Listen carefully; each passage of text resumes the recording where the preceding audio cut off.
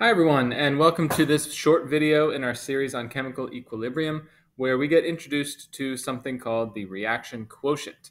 And you might be thinking, what the heck is a reaction quotient, and why would I need it anyway? Well, let's take a look at a question and see why we might need it. I'm keeping a reaction that we've already seen a few times just to keep things consistent, but the question is slightly different. It says, at a different temperature, the value for K for the same reaction is 120. We saw that once already. If the hydrogen concentration is 0.27 and the I2 concentration is 0.38 and the HI is 4.21 moles per liter, is the system at equilibrium?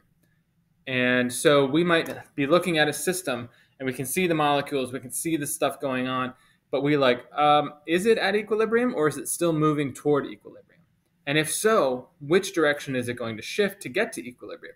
Is it going to shift to the right to make more products or left to make more reactants? That's the really big question. And so if we don't know that, we have to do something called the reaction quotient. So check it out.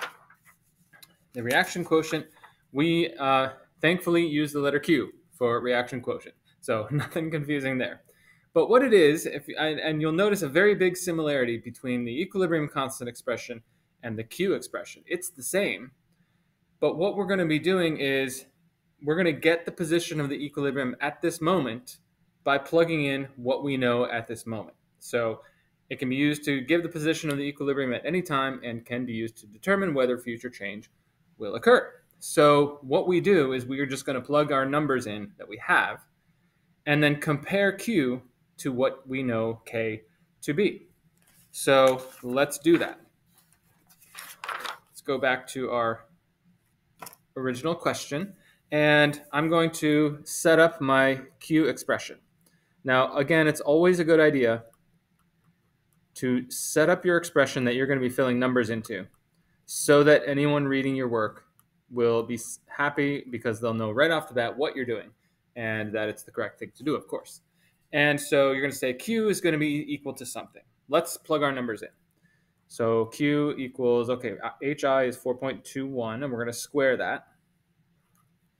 And the H2 is 0.27, and the I2 is 0.38.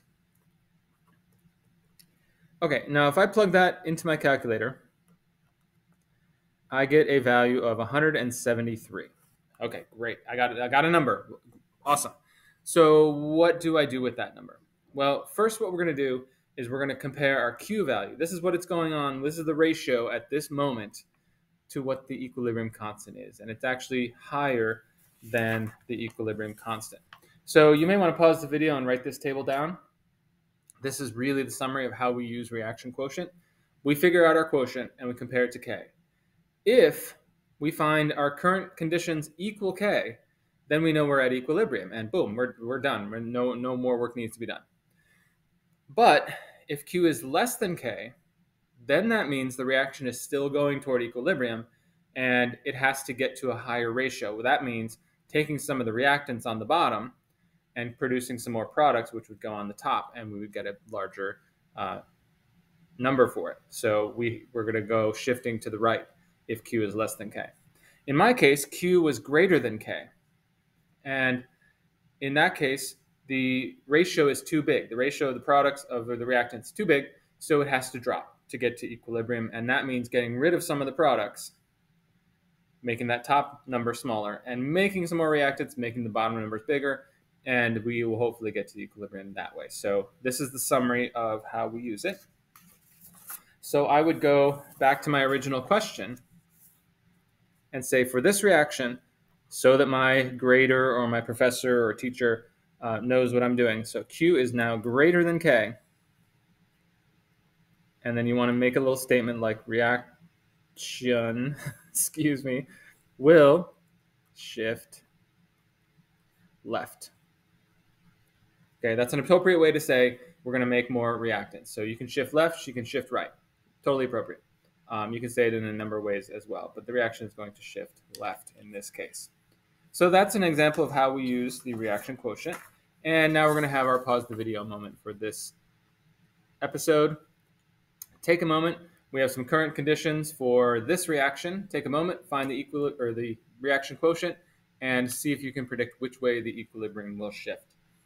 for this one. And welcome back. If you were able to do that and find out that the reaction is going to shift to the right this time, then congratulations. We have a Q value, Q expression. We plug in our values. I got a value of 0.536, which to me is much smaller than the equilibrium constant, which is 34. And that means Q is less than K. So we're going to have to take some more of our reactants and make products to make the ratio bigger. And that will mean a shift to the right. So if you're ever asked if a system is at equilibrium and you're given some current conditions, just plug them in, see what you get, and make your judgment call on that. We'll end with a quick look at the table one more time, and I hope you find that helpful.